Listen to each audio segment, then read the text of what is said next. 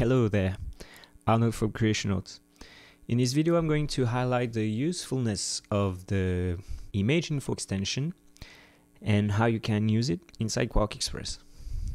So as its name implies, its purpose is to give you information about a selected image inside your project and a couple of other actions I will demonstrate also. So let's pretend you have installed the extension and dragged it inside the extension folder. You can access the image info palette from Windows and image info. There you have it. Or you can access it from the right sidebar.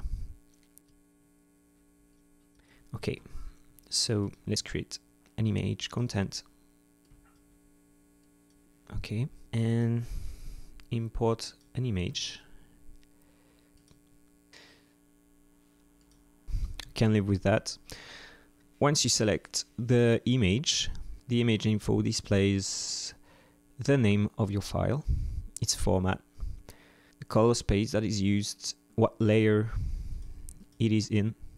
So let's create a new layer and call it image layer. Now create a new image content.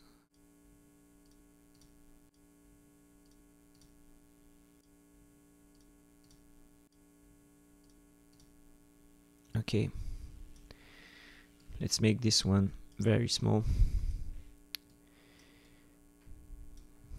So as you can see now, layer displays image layer. Okay, so you have info about the layer that your image is in, the status, the location of your file, its size, its dimension, the date it's been created, and the page it's on.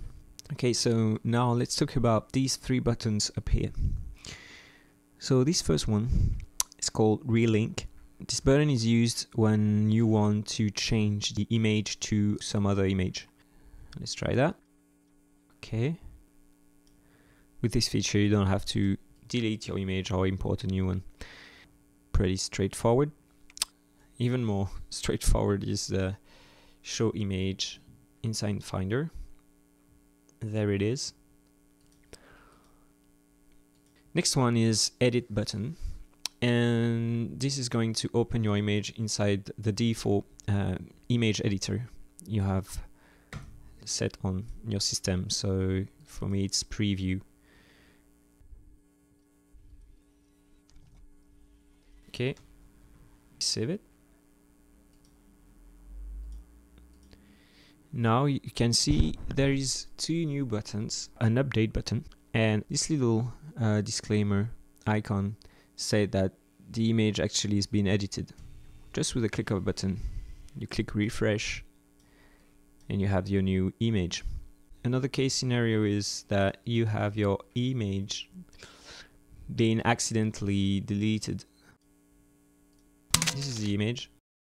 So if I put it in the trash, you can see this alert signal saying that the image actually got deleted, and refreshing is going to ask you to add a new image or locate your image if you put it back.